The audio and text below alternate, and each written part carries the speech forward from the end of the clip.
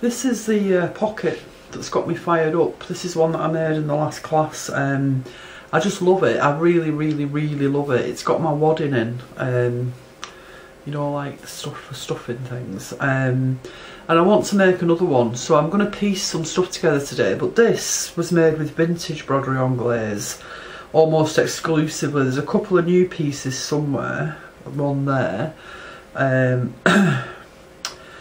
a little bit there. But I want to, that's all vintage. I want to make this one with all new, basically because I don't have a lot of vintage white work or Broderie Anglaise, to be honest.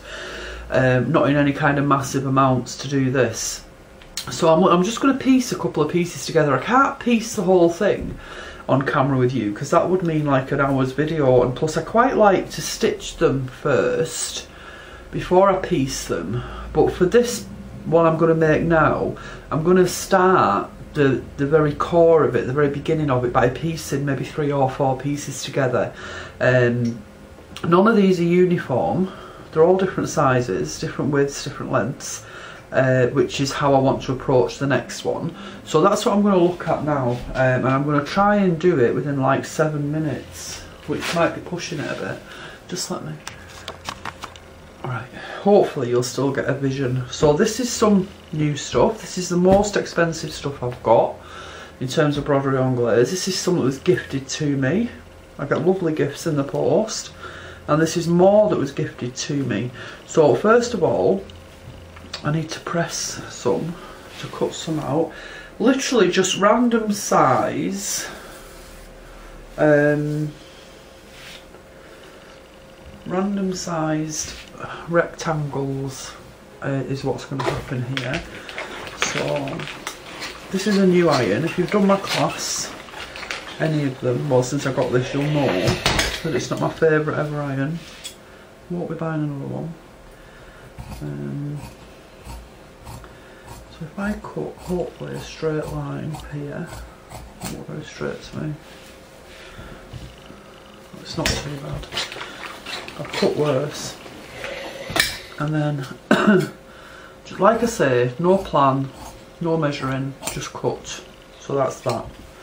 So if I fold that bit up now, this has got a lovely edge on it that I'm going to preserve and use somehow on another, either within this piece or on another piece. I'm just folding it up because I'm trying to keep a tidy house, although I'm fighting a losing battle and all that.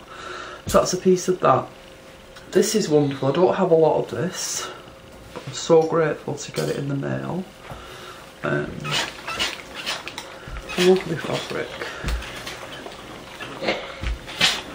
Now then, I'm going to compare, because I don't have a lot of that, so I may, if I cut up there, the edge to the right of where I'm cutting is anything but straight. But I might be able to sort that out by turning it. It needs to be straightened a bit though. Even if just a little bit. And then what I'm going to do, I'm going to leave that like that. It's a bit like piecing a wrapping cloth if you ever did the wrapping cloth class. Put that bit there. And pin that. So what will happen is, after I've pinned it, I'll tack it, or baste it. And then I will begin to embellish there. So I'll fold this up as well, because we like to keep a tidy house. I think I'm of the mindset, if I say that often enough, it'll happen as if by magic. I wish. And here's another one that was gifted to me. So I'll just have a quick look at that before I decide how much of this one to cut out. Every time the mailman comes, I think he's like the postman who's like, this woman gets a lot of parcels. You might think I'm an obsessive internet shopper. I might do it so it goes along there.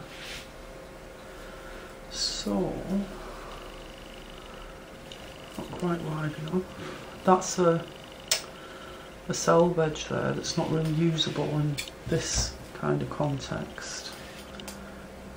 But this is going to be too wide, so I'm going to make it narrower.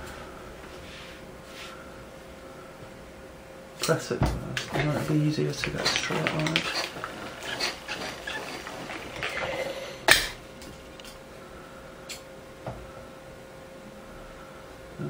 About there.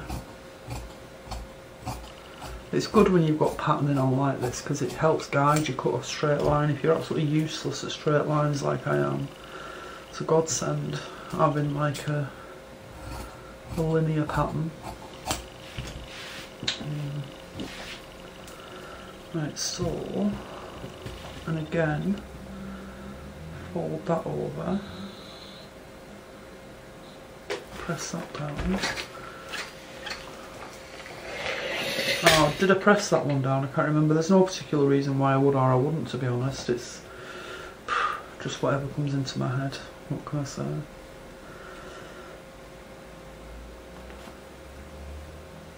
This is going to get so much damp stretching before it's finished that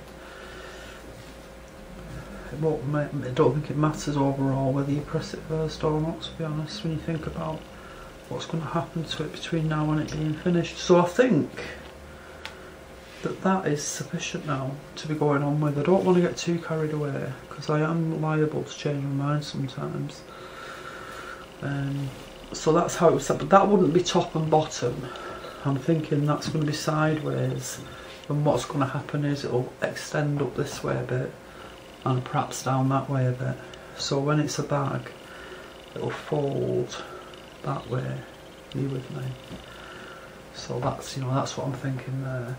So they're just 3 pieces of broderie anglaise pinned together, ready to get some treatment with needle and thread. Okay.